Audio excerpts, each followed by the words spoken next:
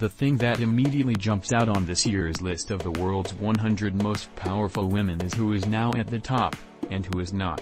Serving an astonishing 16 years at the helm of Europe's most powerful economy, German Chancellor Angela Merkel has long reigned supreme on Forbes' list. As her tenure draws to a close, does her departure represent a glaring void or bring into sharp relief the changing nature of power itself?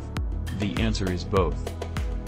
As women around the world continue to disproportionately bear the pandemic's burden and rise to the challenge of steering us toward recovery, one trend that this year has accelerated and intensified, power now extends beyond traditional titles and can be exercised effectively and impactfully in Go.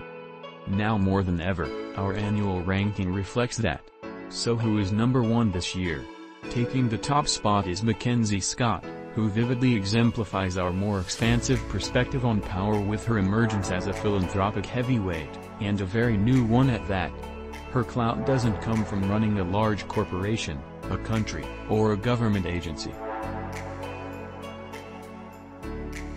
Scott, the ex-wife of Jeff Bezos, is now the third richest woman in the world, but she didn't head the company that amassed her wealth.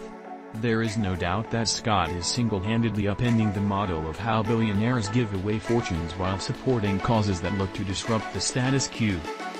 At a time when billionaires like her ex-husband have been blasting off to space, Scott is using her massive fortune to not only support non-profits doing good work, but also to challenge the way wealth and power is accumulated in this country, writes Forbes women editor Maggie McGrath of This Punkin. To that end, our 100th spot represents another snapshot of these evolving dynamics of power, holding industries accountable.